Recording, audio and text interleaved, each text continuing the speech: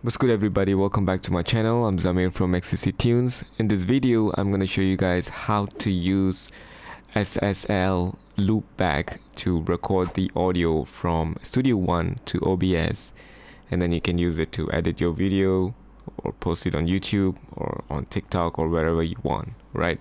So I made similar video for Cubase and I've got requests for Studio One as well, so let's do that. In order for you to enable that function, the loopback function, you have to go to the SSL's website.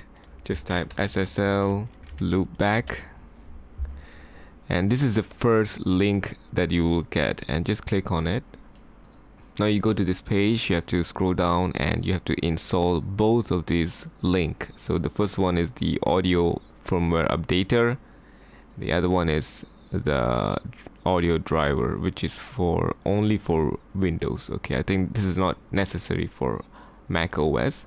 You can see the instruction here for Mac OS, and for the Windows is here. Okay, so just go and check it out. All right, so once you have download and install those update, you can actually go to Studio One.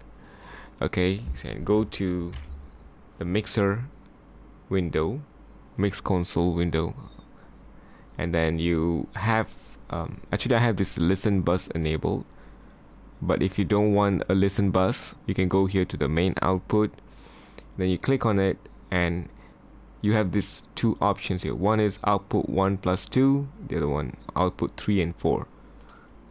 Okay, so you have to go to so you can select either output 1+2 or output 3+4. You can do it in main output, but I like to do it in the listen bus, because then when I turn on the metronome it will record as well, which is why I use this listen bus. Now let's go to OBS. Now here we have to do a certain settings here. So one of it is you have to right click on it, go to add audio input capture, right? You can name them loopback, have this, so I'm going to click cancel. So once that is added, you have to go to settings here and go to output and go to recording, and you have to enable two audio tracks. One is for your vocal, the other one is to record the sound or the output from Studio One.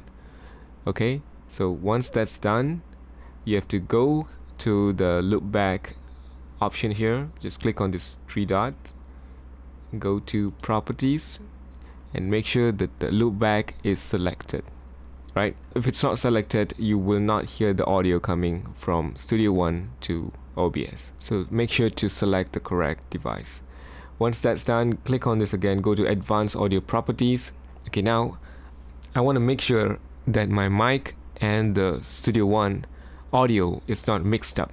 Okay, so if you see here in loopback, I have this loopback here, and the first audio track is actually going to be the audio coming from Studio One, and then the mic, see the mic / aux, the one that I'm talking to right now, this is actually going to go to track number 2. So both of them are separated for a reason, because I don't want to mix them. And yeah, you have to make sure you have selected this and close them. And then let's go to Studio One.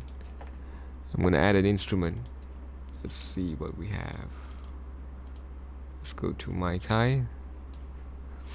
Okay, I'm going to enable. Okay, now you can hear the sound is coming. You can see that input level here. Let's go to OBS and see if the sound is coming. So the sound is coming through here. I can see that the level is going up and down. So that is how you enable the loopback function with SSL 2+ from Studio One to OBS. You can record. I hope you find this video helpful. If you guys did, please make sure to subscribe, turn on notification, share this video, and thank you so much for watching. I'll see you guys in the next video.